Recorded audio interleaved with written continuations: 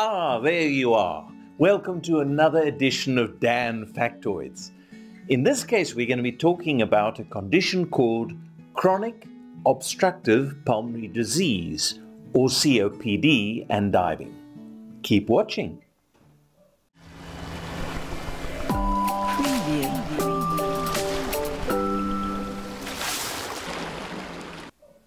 We received a question from a prospective diver recently. The diver said, "My doctor has recently diagnosed me with chronic obstructive pulmonary disease, COPD. Can I still dive with this condition, and what are the risks?" Well, to answer that, COPD is a condition where the mid-size airways of the lungs are narrowed and the alveolar sacs may be partially destroyed, in which case we call the condition emphysema. It is usually the result of several years of smoking, although there are inherited conditions that may also cause COPD. COPD also overlaps with certain forms of asthma, especially when asthma has gone untreated for many years. The main issues related to diving with COPD really fall into three categories. Firstly, exercise capability.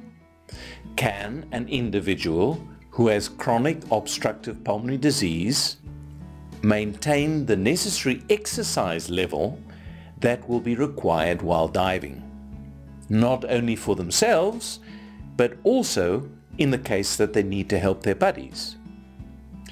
Secondly, patients with COPD are more likely to build up higher quantities of carbon dioxide without necessarily being aware of it, and this may even reach the point where they pass out. That is certainly something we would not want to happen underwater. In addition, the increased CO2 actually increases the chances of developing decompression sickness. And thirdly, or lastly, there is an increased risk of pulmonary barotrauma as a result of COPD.